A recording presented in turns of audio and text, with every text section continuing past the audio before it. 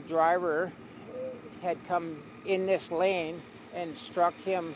West Shore Towing owner Dave LeQuain knows there are risks in his line of work. It is a dangerous job. There's no way around it. And that's why he says safety is his #1 priority.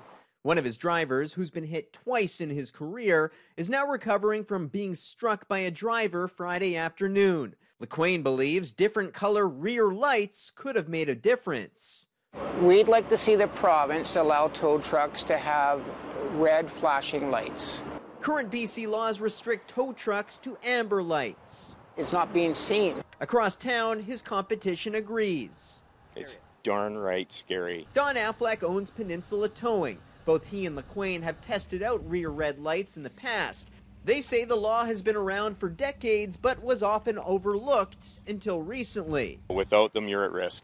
You're just washed out with everything else on the road. It works, and we'd still be using it today, but we've been asked to remove them and not use them, or we risk the chance of not being used by our police contracts. The Ministry of Transportation and Infrastructure told CHEK News, quote, red flashing lights are reserved for fire, ambulance, and law enforcement. There are no plans to include other vehicles. The ministry reminds motorists of the requirement to slow down and move over whenever coming upon flashing lights, regardless of the color. If this accident was on the Malahat or on the Trans-Canada Highway on Friday afternoon, you and I would have a different story to tell. The driver wouldn't have been so lucky.